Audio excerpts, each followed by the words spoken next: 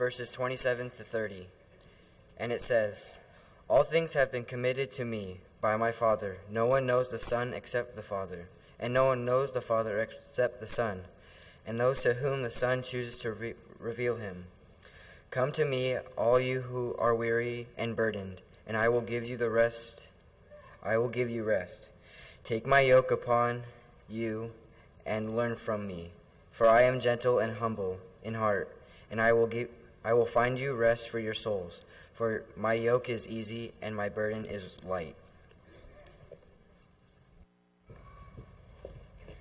Thank you, Zach.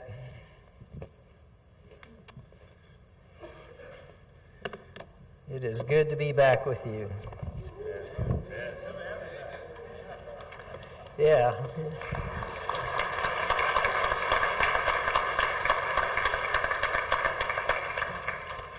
I really appreciate all the prayers and all the cards and all the things that you have done to encourage me, and I want you to know that they work.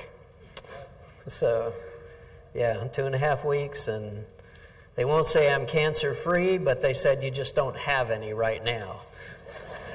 Like, what's the difference? But, okay, I mean, you're just trying to cover yourself somehow here, so that's the way it works. And thanks to Joel and to Joshua for preaching for the last couple of weeks. That's been a great thing. Those guys are really good, aren't they? Wow. We've got things going on here. So next Sunday, there's going to be a little switch in the classes because this is the last Sunday of our Believe series. And so we have been doing this for quite a while, most of the year, actually, and just being able to talk about Believe and talk about some of the things that are going on. And so we've been 30 weeks just in this whole thing about Believe and about what it really means. And so the class change is going to be that Joshua, who was in here, is going to move down the hall to 104, and Ashby, who was down in room 104, is going to move into here. And if you want to know what they're talking about, it's in the bulletin. So be sure you get one of those, not now, but be sure you get one of those and read what that's about. So that's going to be a little bit of a class change until the end of the quarter. So lots of good things coming up. There's a police day coming up in 2 weeks. So we are inviting all of the local police officers to come in and to worship with us and to talk a little bit about things and to kind of let them know that we appreciate them and we appreciate what they're trying to do. And so there may be some help needed. I understand Calvin is the man to go to, and so we got to move all the chairs and tables and things like that. So if you guys would check with Calvin or Jackie just to make sure that things are where they need to be, we'll make sure that this all comes off the right way. John and Harry just got back from China as well. And so I have one prayer request from them. They have a friend named David. I think the way you say it in Chinese, well, first of all, it scribbles. But Sherwei, let's call him David. That's much easier. Says he's 47 years old. He was diagnosed a few years with a form of lymphoma cancer. And that caused him to lose a fiancée, and so he's never been married. But he's one of the joyful Christians over in Beijing, China. And so there's not a lot they're able to do for him, but if you would be willing to sign a card for him to let him know that there's other people praying for him, the card's going to be at the Welcome Center, and just go by, sign that you're a friend who prays. So lots of things going on. There's a whole bunch more in the bulletin with Night Under the Stars and other things that are happening. So we have got lots of exciting things. And I'm kind of excited to have gone through all of this time with the service that we've had and this time with being able to build faith, because we really started from the first of the year talking about faith. And so I am so glad that your faith is so strong now, that you have been so built up, and that you are just ready for everything, because Joel and Joshua are here and they've got plans. All right, I can just say there's some things going to be happening. You're going to need some faith to be able to do all those things. You did listen all the way through, right? I'm just checking. I mean, I don't want you to be assuming that, you skipped some weeks and didn't pay attention other weeks, and because this has been a real experience being able to build up our faith and being able to talk about that in a great way. And so the last one we're going to talk about today is humility and what that means and how that applies with our faith. And so I think it's one of those amazing things as we're able to look at some of the things that are going on, this last attitude. We've looked at the doctrine of what we believe, we looked at the practice of what we believe, and we looked at the attitude of what we believe. And so today we're on that last attitude, and maybe one of the hardest attitudes to learn, and that's the idea of humility. And the passage that Zach read to us gives us kind of the secret to the whole thing. So in Matthew 11, as you look at the passage, he talks here about Jesus saying, this is the last mark. He says, everything's been handed over to me by the Father, and he knows me and I know him, and he's willing to reveal himself to people. And I am going to show you what he's like if you'll just come to me. Well, that's a pretty good offer. Jesus and God know each other. We can understand that, but he's also saying, and we're willing to share what we know. I see so many people who are distressed and don't really quite understand why they have to work so hard and why they have to do so much and why there's so much stress in their life. And Jesus says, I've got an answer for you. You think Jesus didn't have any stress? Just a few Pharisees after him and a few things like that might have caused him a little bit. And, any time that there are death threats. Do you get death threats? Nobody? Yeah, me either. Not yet, anyway. So, we don't have it as bad as Jesus did because he got death threats. And so, but he says, I want to share with you what I have learned in all of this.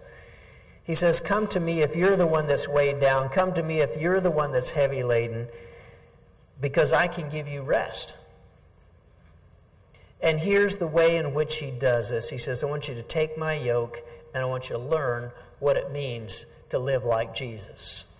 Yoke is something they used to balance. They had two buckets, two baskets, something on either side, and if one's heavier than the other, you just adjust where you carry it on the pole that you're using. And so he's saying, take my yoke, take my way of balancing your load in your life. Take my way of doing the things that you need to do. And so as he talks about this, he says, here's what happens with all of this. This is the reason for learning. He says, look at how I am and the way in which I handle things. I am gentle, I am humble in heart, and if you become like me, you're going to find rest for your soul. That's the secret, really. If we can become like Jesus. Now, Jesus was not weak in any sense. So I don't think we would ever mistake that for the fact that, he appeared so weak that no one would ever, trust him. No one would ever believe anything. No, there were people willing to lay down their life for him. He had incredible strength to be able to stand against all opposition and everything that came against him. But he also had this humility. And when you learn to have both strength and the humility, that he says, that leads to a restful soul. Well, how does he do that? And better yet, how did he teach that to his disciples? And so what I want you to look at with me today is I want you to consider two fish stories with me today as we start looking at what this is like, because this is a huge contrast with all of the Pharisees that you see around. I mean, they've got so many laws and so many things that they follow, and they seem like they're so tied up with all of the tithing and all of the rule keeping going on that they don't have any rest for their soul. But Jesus walks in and he says, I want you to understand who God is and who I am, and I came here to be your example as you live on this earth. And if you follow me and live like me, you're going to find you have peace in your life because you found humility like Jesus. And so the first story is about a time when the disciples had to figure this out. Some of them were fishermen, and so Luke chapter 5 is a story about one of the last times where he calls them. Now, fishing was their way of life. It was their work. It was what was most important to them. And so it's the thing that they did most. And I know a lot of you have business, and a lot of you travel, and a lot of you, your business tells you what to do. It tells you where you're going to live and where you're going to go, and you never know. And it may be anywhere around the world for a lot of you. Because I'm always having to try to arrange, and yeah, I'm in Germany this week, I'm in China this week, I'm over in Japan, I'll be back. I'm just like, wow. We have a very mobile congregation, and we have people who are scattered all across the world every single week. And when you start thinking about that and thinking about the way that works, their work was like that. Because they had to fish in order to eat, so that fishing becomes their business. They had something they had to do there. And so in Luke chapter 5, it says, getting into one of the boats, which was Simon's, he asked him to put out a little from the land, and he sat down and he taught the people from the boat. And when he had finished speaking, he said to Simon, put out into the deep and let down your nets for a catch. And Simon answered, Master, we have toiled all night and took nothing. But at your word we will let down the nets. And when he had done this, they enclosed a large number of fish, and their nets were breaking. And they signaled to their partner in the boat to come and help them. And they came and they filled both the boats so that they began to sink. But when Simon Peter saw it, he fell down at Jesus' knees, saying, Depart from me, for I am a sinful man, O Lord. For he and all who were with him were astonished at the catch of fish they had taken. And so also were James and John, the sons of Zebedee, who were partners with Simon. And Jesus said to Simon, Do not be afraid, from now on you will be catching men. And when they had brought their boats to land, they left everything and followed him. You see, Jesus comes to Peter on Peter's terms. He says, let's go fishing. First, let me use your boat to be able to teach, and then he says, let's go fishing. And he goes out and he says, all right, let down your nets for a catch. And Peter's going, you're not a fisherman. I know how to do this. We worked hard all night. There's not fish here. I mean, not in close to shore where you could teach. And we fish with lights at night. Fish are drawn to the lights. Don't you know how? You obviously don't know how fishing works. So you stick to teaching. We'll stick to. He didn't say all that in here. I'm just kind of helping you fill in a little bit more, or maybe suggesting a little bit more. But I get the impression that Peter really doesn't expect any fish. It's one of those tired approaches. You know, all right, if you say so, we will, because we know you're the master. Did you ever get like that? Where you're just tired of everything? Somebody's trying to tell you what you need to do. All right, if you say it, I guess we'll have to try it, and we know it's not going to work, but, you know, just because you say so. Do I have to come to church? Really? How many times do I have to? You get the same tired approach. I don't think that's really humility, though. You're not humbling yourself under the mighty hand of God. You're just saying, well, all right, if you have to have this, well, we'll try it. And Bible class? Are you kidding me? All right, if you have to have that, we'll scoot in about the last 10 minutes, right? Then we say, oh, we were there. We got the bell for dismissal. Not much humility in that, is there? But Jesus has a point to make with him. Let down your nets for a catch. Peter expects nothing, and so many church members coming to church today expect nothing. When you say, we'll pray for you, they expect nothing. I kind of have proof on that. Because great things happen. Jesus has a point. When they start to pull up the nets, they're filled to breaking. And they can't even hold all the fish, and so they call for their other partners to come over, and James and John come over with their boat, and they begin to fill their boat, and they fill their boat to the point where their boat is sinking.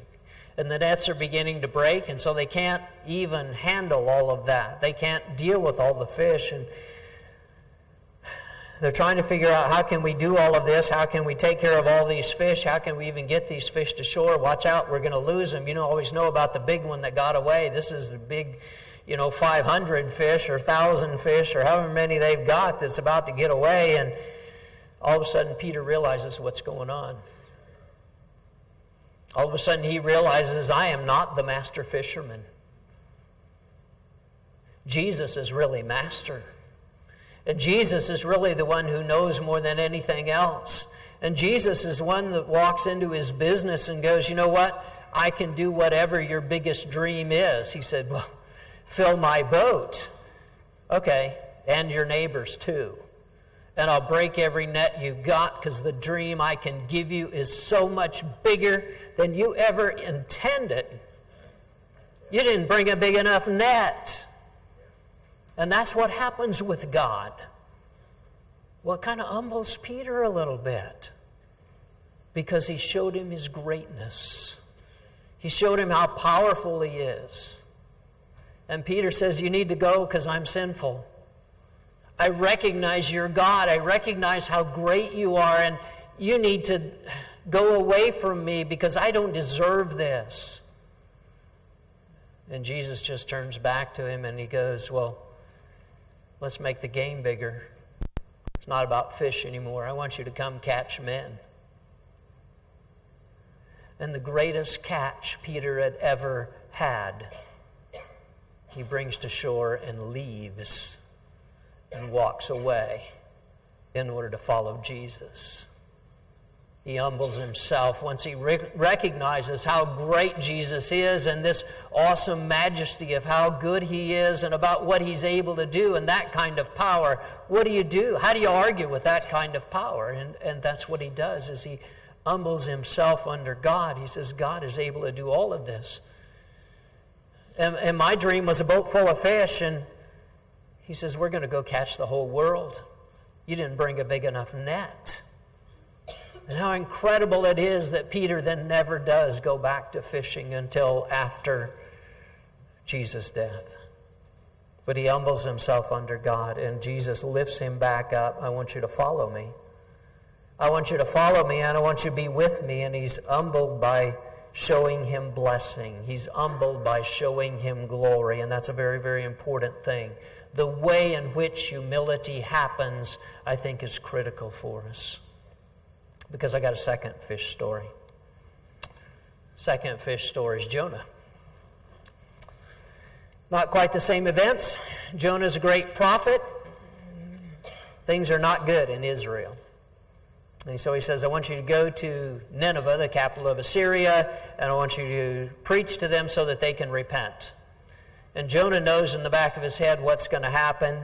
You know what, if I go and they repent and they're the ones that's faithful to God and my nation hasn't repented, then God's going to use them and they're going to come and they're going to capture my nation and punish them. And so I don't want that to happen, so I'm going to run away. I hope you've read the story of Jonah. It's Old Testament, only 4 chapters. Man, what a neat book. And Jonah decides, I'm not doing this. I've seen power of God, I'm a prophet of God, and I'm not doing this. I can control this. I'll go hide. And so he gets on a boat to sail the other way and tries to go completely away from him. But as you probably know the story, God sends a storm, and there's no way out of the storm. He says, well, I'm your problem. Throw me overboard. And so they throw Jonah overboard, and then he's swallowed by a great fish. Not really his blessing time, is it? Sometimes when God wants to humble us, it is very unique. And the way in which he chooses to humble us is not always so easy for us. And after 3 days, Jonah repents, and he calls on God to save him. And God does save him. But does it humble Jonah? Not really. He does not possess humility, at least. I mean, he has been humbled because you don't talk to me like that. But he doesn't possess humility as a quality. He's angry with God. He's angry that God won't save his own people. He's angry that he's going to let these people repent. I don't want them to repent. God, I want you to destroy them. They're the enemy. And so Jonah tries to do everything he can. But he calls on God and he says, I understand you're greatest. I understand you're the one who saves. You're the one who rescues. And sure enough, God does. And he spits Jonah out 3 days later. No telling what he smelled like. Oh, goodness. This is not good. And now go preach. Wow. And so he goes to Nineveh. What else are you going to do? Get swallowed by a lion? I mean, at least fish was big. I don't want to be swallowed by anything else. So he goes to Nineveh and he preaches to Nineveh. And he was humbled by God, but it produced no faith. Because it was not connected with faith at all. He's still angry.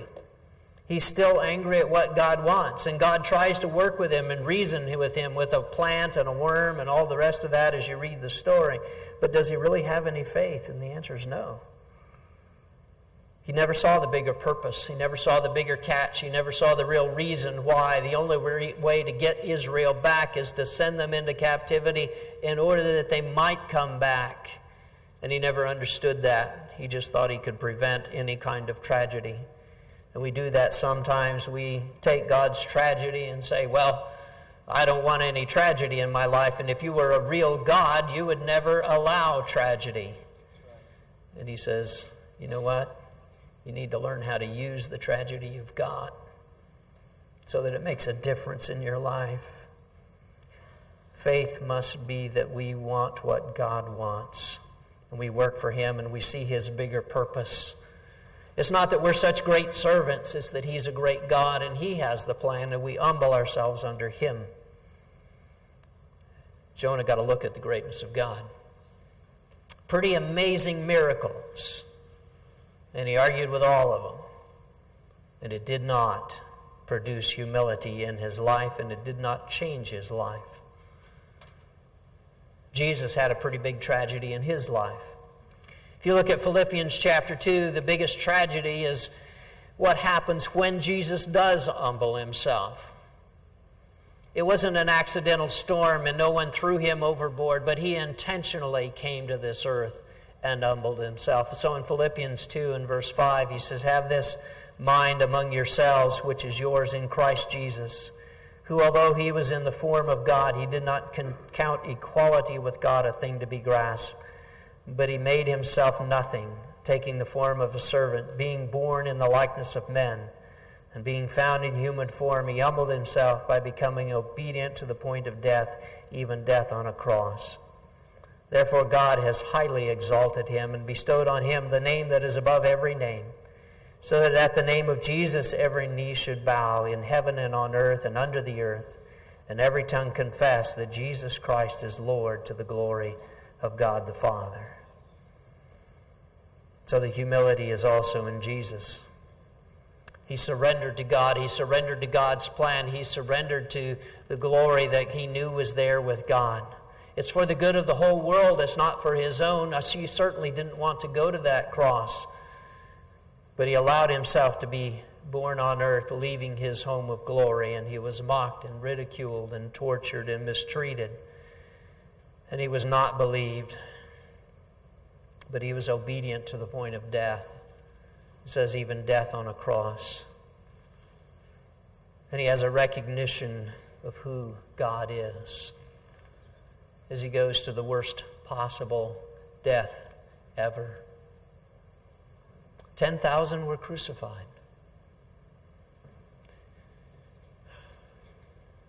But only one rose.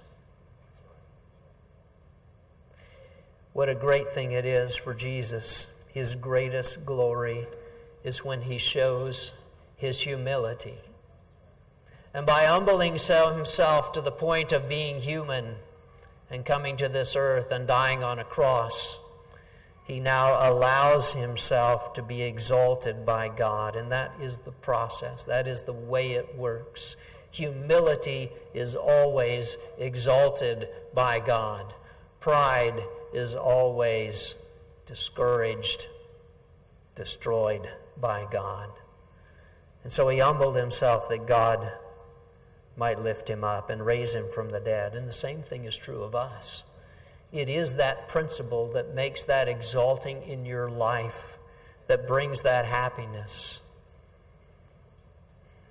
When we see a great miracle, I think we're humbled by it.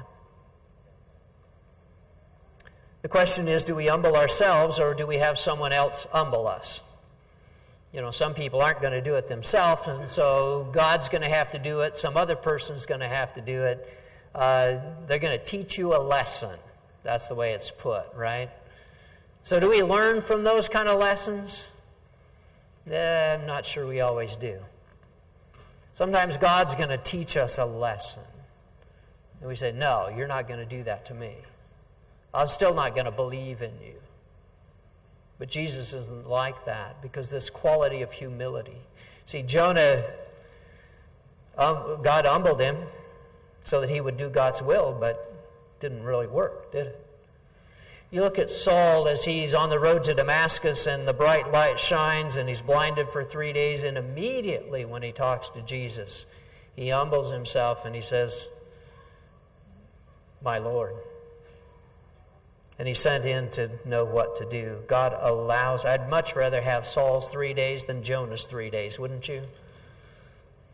That would be. I'd like to have Peter's great catch of fish. If we could just get this humility by the blessing of God. If we could just see the blessing in our life and say, I will humble myself under a God who blesses, then you don't have to learn it the other way. That's what Jesus says. Learn from me. Because I saw God's plan and I humbled myself under God's plan, under what God was trying to do, and therefore God has exalted. And if you choose it a different way, don't walk by the water. Be careful. Because one way or the other, you're going to be humbled. It's the whole idea of bigger ponds, right? You might think you're really big stuff here. You're not in the biggest pond.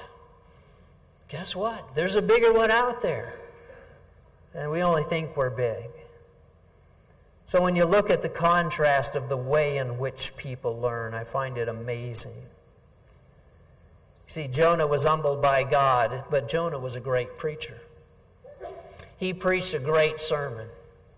He had the best statistics of any preacher ever that I can tell.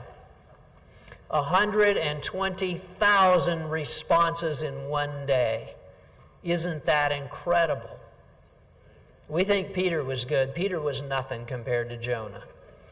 I mean, they repent, sackcloth, ashes, everything else. And there is a huge repentance because God said, I'm going to destroy you. And then they fall away. They did what God wanted. They did capture his people and take them away. And then, they kind of overdid it. And God says, I didn't intend for you to be cruel. And so Babylon comes and takes care of them. And Peter recognized the greatness of God and he humbled himself. And he spoke to sinners. But he only had 3,000 that responded. And they were baptized by the apostle. That's good. Not quite the stats of Jonah, if you're keeping track on preacher count. You know how preachers are. They can always fudge a little bit on things and say, well, maybe it was a few more.